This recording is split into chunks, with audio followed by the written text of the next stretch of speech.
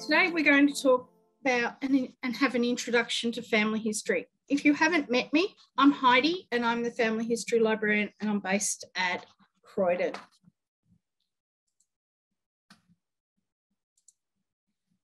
So let's look at the beginning, genealogy. What actually is it? It's a study of an individual's ancestry and relationships, a list of individuals who are connected, a person in a place at a time, creation of pedigrees with names, dates, and sometimes places, the starting point for family history, the investigation of pedigrees as a branch or knowledge. So, okay, we know what genealogy is, but we also hear the term family history used too. Is it the same or are they different? Family history. Heidi, sorry. Yeah. Are we going to get notes that we can download? No, there's no notes for today. No notes, thank you. So family history is a narrative history of the family. It describes the family's activities and how they lived, the places the family in its historical, geographic, social, and occupational contexts. Based on a completed genealogy, I don't think there actually is anything like it, a completed genealogy, but as much as we can possibly achieve, and other historical sources. So basically you need genealogy or the research into the family group to be able to write a family history. So why do people do family history? To record a family's history, to preserve for all time the history of a family, to verify family stories, to determine if those stories about an ancestor or group of ancestors are true or not. And locate people your parents or grandparents have talked about. Involvement of relatives in a historical event. To trace all descendants of a certain person or persons back to the time they arrived in Australia or even before that. Are you planning a family reunion? Wanting to find more out about a certain interesting ancestor and their achievements. Medical or familial traits. So do medical issues pass down through descendants? Or maybe it's hair colour or just some other physical characteristic. Whatever the reason, the search process is exactly the same. But before you reinvent the wheel, check whether it's been done before. Use Google to look for family trees. You may be surprised at what you find. This may give you the opportunity to get in touch with other family members and other family researchers. But also be very wary of information provided. Check for primary and or secondary documents as proof, as it's easily to be led astray with one wrong fact. You also may wish to take out a subscription to a database such as Ancestry, MyHeritage, to find out other researchers to exchange information with. So let's look at the first step. But before we do that, let's look at a couple of golden rules that we need to obey or should obey to make our life a little bit easier. The first rule is always start with the known and move into the unknown. In family history, this means beginning with yourself and move backwards to previous generations, one generation at a time. The second rule is to prove your work every step of the way. For family historians, this means looking at primary and secondary resources. The third rule is to keep accurate records about the sources and references looked at as the results of your research. So, how to begin? Collect all information about yourself, looking for things in your home that might be useful. Consider sources of information from other family members. Obtain genuine certificates, and they don't have to be certified. You can use historical images as well, and other primary documents. Search for official records and put your materials in order. Record keeping. Decide how you wish to record your research, either physically on paper or digitally. If physically, decide how you're going to record and store what you find. If digitally, investigate the various options, such as standalone computer programs or cloud-based online databases. Both have their benefits as well as their problems. Sometimes it might be useful to use a combination of the two. Always have a notebook and pen handy to record what you find. Have a quiet space and time, lots of time. Decide which direction you wish to follow first. It may be one of your oldest living relations, or one with an interesting family story, or maybe just one with an uncommon name. Your first step should always be as easy as possible. An unusual name is far easier to extract information from the records, as there is vastly more information available than most of us can imagine. Even if you decide to go digital, it can be handy to have some of the following charts with you when you're doing your research to write down what you find and can be added to your digital reference later. Obtain some of these blank charts. Both this one and the next slide are available freely on the Ancestry database, which you've got currently access to free from home during these lockdown periods. Otherwise, just Google. Pedigree and ancestry charts are used to record your direct ancestors. Create one for your maternal line and one for your paternal line. Other than number 1, the top or even numbers always have the male line, and on the bottom or the uneven numbers, the female line. And a rule of thumb for all research is always, always, always enter a female's name with their maiden name. And this goes for when you're entering it into your tree or database as well. Because after all, women can get married multiple times and change their names. If you put it in as their maiden name, they're a lot easier to find long term. Family group records are also very useful because they actually can record quite a lot of information and allow you to put in parents' names and children's names, and therefore connect the whole family group together. Gathering records in your family's possessions.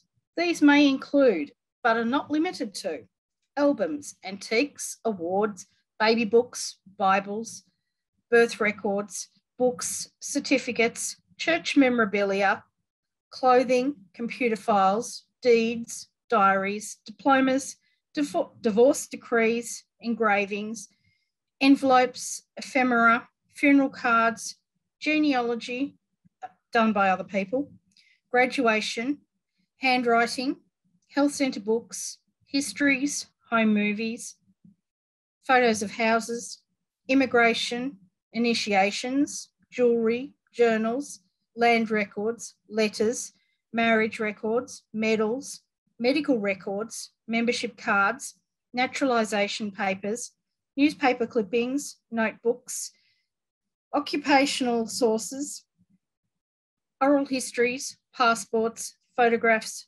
portraits, postcards, quilts, ration books, references, religious items, ribbons, school publications, school reports, scrapbooks, service clubs, tax records, telegrams, thank you cards, uniforms, vaccination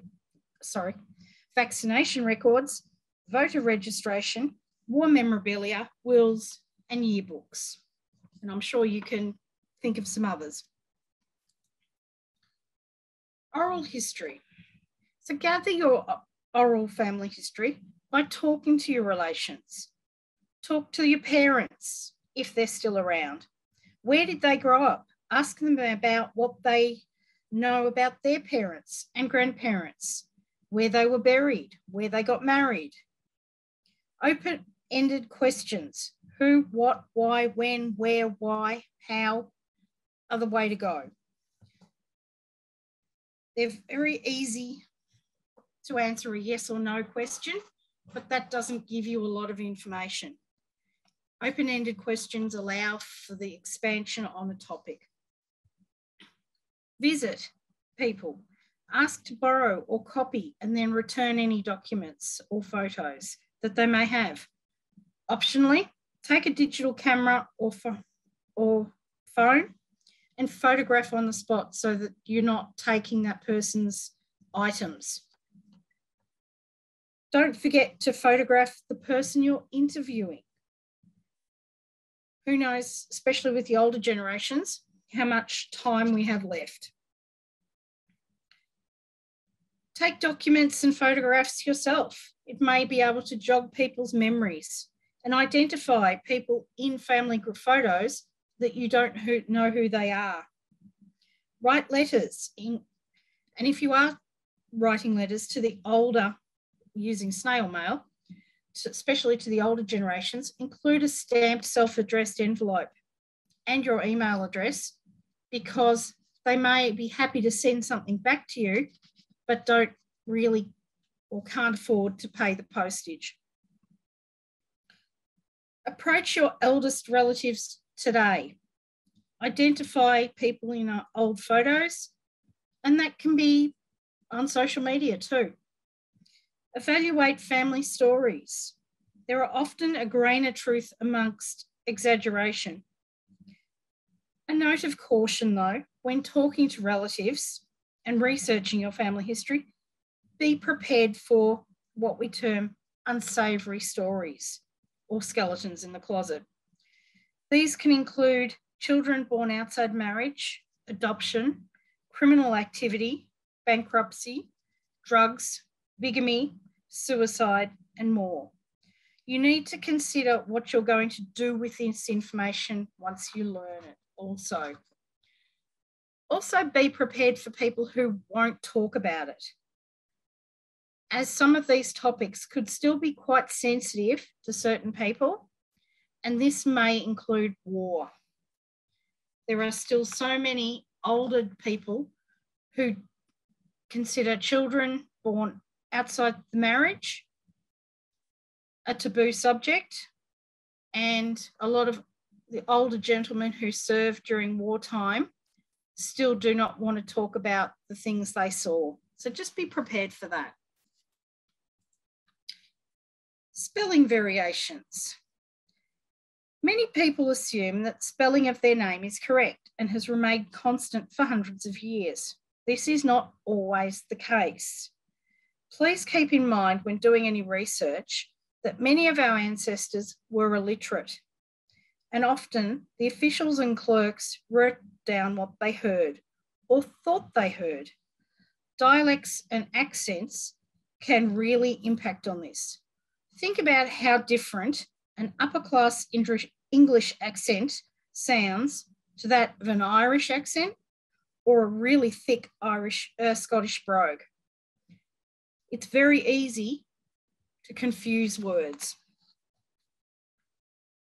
Also be on the lookout for abbreviations or common names.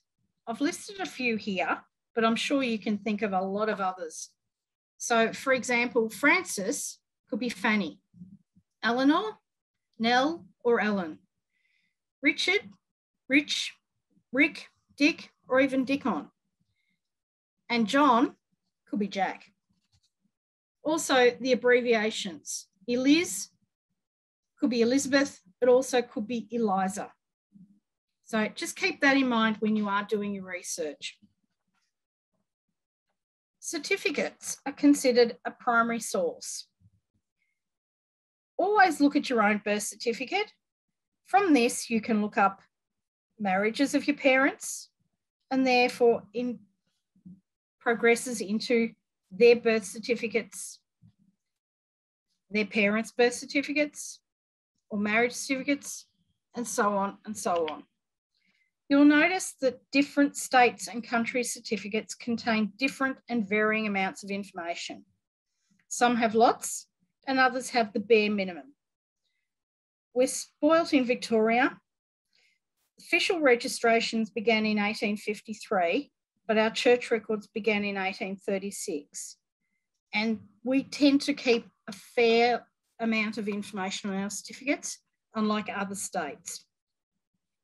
So what might you find on a certificate? Mother's maiden name, the ages of both your parents, where they were born, where your parents were married, any other children previously born to those parents. And that's just on your birth certificate. But keep in mind, any certificate and the information on it is only as good as the person who provided the information. Some certificates have incorrect information, as the informant did not know the correct information, or maybe they didn't provide it because they didn't wish it to be known. Some people did like to hide, especially going back a few years. Extracts have a very bare minimum of information, so you'll need to obtain a full certificate. If you choose to purchase a certificate, you'll notice that there's a fair few options. You'll need to buy a historical image. It's cheaper as it does not have the rubber stamp which you need for legal purposes, but otherwise the information on it is exactly the same. At the moment, Public Records Office of Birth, Deaths and Marriages Victoria are offering certificates that are digitised for $20 for those historical images. So it's a great time to buy those. Always log in first. Also ask other family members if they've got any certificates which they're willing to share with you. And you can share what you've got back with them, just to save a few dollars here and there. It all counts. So civil registration versus church records. What is the difference? Civil registration is the certificates we use today, birth, death, and marriage. They list dates, places, names, parents, etc. Most countries of the Western world, civil registration began around about the 1837 mark. Church records are those huge books that are held by the church, and they list very minimal information. Usually only dates, names, and sometimes a father's name. Most churches had 3 books, one for birth, one for marriages, and one for deaths. Many churches did continue to use these books even after civil registration, just to keep a list of who was born, married, or died associated with their church. Both are considered primary resources. So where else can we go to find records? The library website. Go to the green arrow, it shows you the search function on our main page, which links directly to our catalogue. We have thousands and thousands of books that might help you or help direct your research. The red arrows show you how to access the family history page on our website. We have a couple of international databases, such as Ancestry and Find My Past, which you've got free access to with your library membership, and also a huge number of links directing you to a wide variety of other locations and sources of information. To do this, run your mouse over the word services, and that'll bring up a box of options. Click on Family History to access the information. And these are our databases. So I've got access to Ancestry and also Find My Past. At the moment, due to COVID, both are available to you through the website from home. But normally you do need to come into the library and access those on either your device or one of ours. And I heard this morning that Find My Past has extended its home access, and that's a great thing for all of us. So these are the links I was talking about. The Internet is a fabulous resource for family history research, but not everything is online. And that's a golden rule also. So check out what actually we have in the library's website. Below are the links of the library website. We've put together in subject folders to make searching a bit easier. Click on the topic that you're wanting access to, and there's a huge number in each topic. Many of these website links are free to use, but some of them do require you to sign up, and others may charge for access to their information. If you're coming across any of these links which are not working, let either myself or Charles know so we can get them fixed or replaced with something that is. Other information or primary sources which you may want to investigate. Wills. These can give valuable information regarding family relationships and whereabouts. Often the children are listed. The daughters may be called by their married names, their spouses also named, or if the deceased was not married, then other family members may be named, especially nieces or nephews of spinsters. Inquests.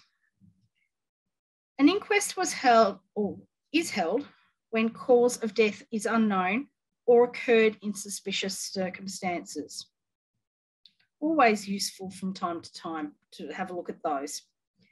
Land titles and rate books.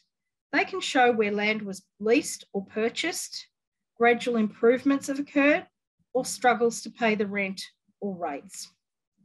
All of these can be found in state archives. In Victoria, that's the Public Records Office, or PROV. Where else might we look to find out where our ancestors lived? Post office directories, rate books, Trove digitised newspapers, obituaries, headstones, electoral rolls, and also naturalisation indexes through the National Archives. Immigration and passenger records. These date the arrivals into the colonies. That may be determined from a death certificate, which then you look at the indexes in the state archives or using the microfiche here in the library to find the shipping records. These will show you the date of arrival, who they travelled with, and possibly the age and occupation of the immigrant. Sometimes other information is also listed, such as native place, whether they're illiterate, where they're contracted to work when they arrive, how much they're going to be paid. But this depended on how much information the ship's captain wrote into his travel logs.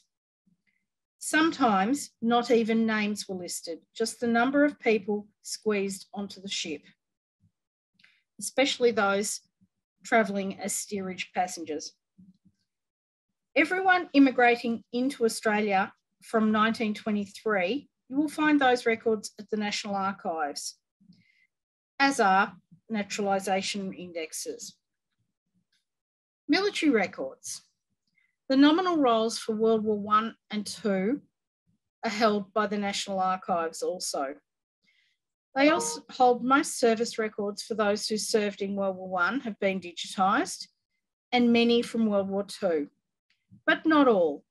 There's always going to be some exceptions due to the classification of the work people did during World War time. The DVA, or Department of Veteran Affairs, has recently produced nominal rolls for more recent wars such as Vietnam, Gulf, etc. But most of those are still protected by privacy laws and can be only accessed by the service people themselves. Other resources. Keep widening your area of research. Visit the Public Records Office or other state archives. Obtain wills, probates, land records, hospital admission, asylum records, and court proceedings. Consider joining a society such as Family History Connections or the Genealogical Society of Victoria. Visit the State Library. Aside from their genealogy centre with lots of resources, they have a vast newspaper collection, maps, manuscripts, diaries, and pictures. Family Search has a large range of documents, including many from pre-civil registration, covering many, many areas all around the world. Trove newspaper digitisation has many of Australia's gazettes and newspapers, both major and small, up to 1954. The National Library also has a huge range of books, maps, archives, and historical documents. Also check out the historical societies and churches and museums in the area your ancestors lived. They have incredible collections, and most of it will not be online and not found anywhere else. Correspond with cousins and other distant relatives. Many older family members may have old letters and or photos that they're willing to share that may be otherwise lost when they pass on. Ask for an email address, as this is the most cost and time-effective method of communication and can be accessed anywhere in the world. Really great when you're here and they're somewhere overseas. But if you're using snail mail, as many of our older family may not use computers or email, always include that self-addressed envelope and offer to pay for any photocopying. Visiting ancestral areas. Research the local history of the area your family was in. Look at local maps, including historical ones, and compare them to modern ones. Look at the internet. What is there now? What was there then? Become familiar with place names. The name may have changed over time. For example, Port Fairy. It was once called Belfast. And Bendigo used to be Sandhurst Town prior to the gold rush there. Travel to the area. Visit local libraries, historical societies, churches and museums. After all, family and local history are linked, and you can't have one without the other. Organise a family reunion. This could be organised around a significant date, such as the arrival of an ancestor in Australia or the marriage of pioneer ancestors. Who to include? All descendants of that person or couple, all related families, all passengers on a ship that arrived, descendants of settlers to a certain area. The choice is yours. You may wish to preface this with regular family newsletters, or in more modern times, a closed family Facebook page. This is a great way to get acquainted, share photos and documents, and build the family tree with correct names and dates. The tree could be displayed at the reunion. It may also include a visit to a place or places of significance to that person or persons that you're all descended from. And don't forget to gather information from those at the reunion, including stories and anecdotes, and add these into your family history afterwards.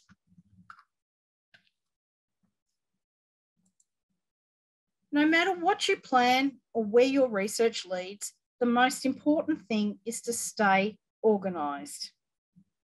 File letters and photos, even if they don't seem connected yet, they may well be. If using technology to record your information, think about using a database or an online tree. Weigh up which works for you better and which is most cost effective. No matter what you choose, make sure you have a GEDCOM capability to enable sharing and migration. Always back up your research to an external hard drive. If storing physical documents and photos, look at acid-free archival boxes to preserve them. And ultimately, get organised, stay organised. It will save you hours of work. Any questions? A question is that the ancestry that's available on the library website, does that include America? Yes, it does. Oh, good, because I have ancestry, but I don't have access to America, so I will It's the library version. Yes. So it does have access to America, India, Canada, some South Africa, etc. that the World Access does. but there are limitations on it as well because I'm it's sure the I'll library find version. those. Yeah. All right. So okay. whatever you can use in the library is what you've got access to it from home at the moment through the website. Thank you very much. And you referred to microfiche at the library. Yep. Is a list of the those microfiche resources available? Not yet. I'm still working on that one. Right. Okay. So, if you come, when we are allowed, if you come into the library, you will be able to explain or show me what is available. Absolutely. There. And particularly, I'm a bit interested in the immigration. Yeah. The biggest collection is here at Croydon. Right. Charles has a collection at Rowville. There's also a collection at Knox, Yarra Junction, and when Belgrave reopens, there'll be a collection there as well. Right. Okay. Thank you. But the biggest one is here at Croydon. I'm in the process of getting that microfiche holdings up to date. But as I'm sure you can appreciate, it's a massive task. And COVID restricting our movements has caused a few problems with that. And we've got other tasks to do instead of focusing on family history, unfortunately. Unfortunately. Right. Thank you. Any other questions? Where can you get the acid-free boxes, Heidi? Officeworks have them, and other photo shops will also sell them because they're preserving photos as well. But just do a Google search because I'm sure you can find some around. I'm not sure what the boxes IKEA sell are. I think Kmart also have some acid-free boxes also, but just a case of just do a Google search and see what's out there. So is it therefore safe just to have the photos within them? They don't need to have any sheets of anything in between them? Not necessarily, no. If you're going to put anything in them, just use some acid-free paper. I believe that most photocopier paper these days is acid-free, but definitely not plastic. Any other questions? Heidi, why do you say definitely not plastic? Plastic will deteriorate documents over time, and especially photos, it fades them, especially if they were printed on a heat-sensitive paper. So, for example, you've got a photo of an ultrasound, you know, when most people have got a printout of when they got pregnant and there's their little baby, they're printed on a thermal paper. You put plastic against that and you've lost that photo. Right, thank you. So always keep the plastic away because there's quite a lot of chemicals in plastic which will deteriorate all your documents. You got anything to add, Charles? No, that sounds all right to me. Yeah, I mean, storage is always a problem because there's so many different formats. Acid-free folders, acid-free boxes, they're obviously the way to go. And the general sort of things about keeping them flat, not handling them, not allowing too many people to touch them. And if you have to annotate a photograph, do it in pencil on the back. Yep, absolutely. And if you want to share it, take a copy of it. So take a photo of it and share the photo of that photo. Just make sure you, when you're taking the photo, you get a photo of it in its best light, which is natural light. And try to... Yeah, and of course, the general thing with any document, certificate, photograph is ideally take a digital photograph so that you've uploaded it onto the cloud somewhere so that should the worst happen to the original, you've still got an image of it. Absolutely.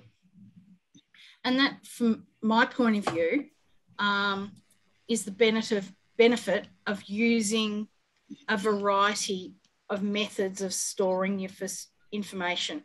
So personally, I have an ancestry tree and I don't necessarily advocate that that's the best method. That's what works for me. I also have Family Tree Maker which is a digital program on a standalone computer. I also have thousands upon thousands of pages of written information, which I haven't digitized and uploaded onto either the cloud, but they are digitized and stored on an external hard drive, which is kept at a different site to my computer. So that if I lose, as Charles said, something desperate happens, like a fire or a flood, I've lost my laptop, I've still got that digital backup, which lives at my in-laws' place. You know, somebody breaks into your house, they steal the laptop. If that's the only place your digital is, even if you've backed it up onto that laptop, you've still lost it. So it's always good to have an external source of that backup. And that can include the GEDCOM file of your tree. Because if you just keep it in one place, it can be lost. Or, as I've discovered recently, corrupted. Yeah, if I can just add to that, I mean, yes, obviously the internet and computer files have revolutionised family history, but I'm still a believer in paper because paper doesn't get corrupted, doesn't go offline, doesn't go down, doesn't have companies close, don't have computers fail, as you say. So I'm a great believer in keeping a paper backup as well. Yeah. That both Charles and I are still available for one-on-one help if you want to get very specific in your researching needs and need help. And we can still do those during lockdown as a Microsoft Teams session if you're interested as well. Or even just a telephone or an email. That's right. So, you know, you've got some options if you need help. We're here to help you. Great. Thank you. Thank you. Thank you. Okay. Thank you for all attending today, and I hope you enjoyed it and got something out of it.